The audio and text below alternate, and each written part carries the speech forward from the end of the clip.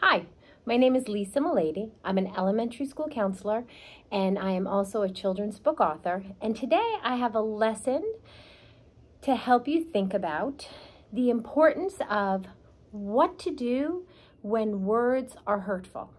This is something we all struggle with. Kids, adults, everybody's feelings get hurt when mean words or painful words come into your head.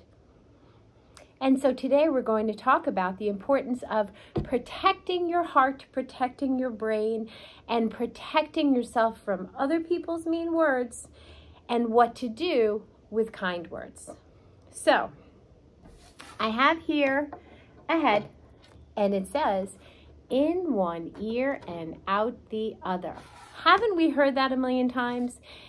Things that don't help us should go in one ear and out the other. But to really show kids how this is done, here's some words, and you have a choice. It says in one ear and out the other. So here is the word that is hurtful or mean, and it goes in here, and then we tilt it out, and we get rid of it. Actually having the chance to go from one ear and out the other really helps kids to understand what to do when they encounter hurtful words from another person. Now, the important part is, what do you do with kind words?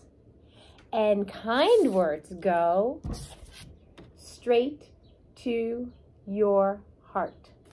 So when people are nice and people are kind, they go in and then they go straight to your heart. We hold on to kind words to help us feel strong. So we are ready to battle and to fight off those words that might hurt our heart. So here's a game you can play with kids. I have a whole bunch of cards. I like making cards from things that kids say or things that I hear or what I want them to hear. So let's say a student picks a card and it says, "You don't listen." Oh, that's painful. So you have the chance to take your words and go in one ear and out the other. And in anything we do, it's always important to end on a good note. So let's say they got another chance and you are an excellent student.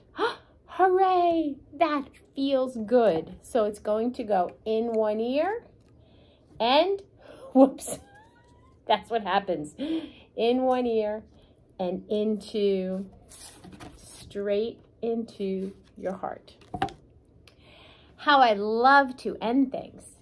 It is nice when we hear good things that people say to us, but it's even better when we turn it into an affirmation. So if somebody says to you, "You are an excellent student," how do we turn that around? I am an excellent student. We all need practice. Not listening, not holding on to negative things that are said. We all need to hold on and put in our hearts the positive messages we hear. And better yet, an affirmation that reminds us how special we really are. Hope you enjoyed this.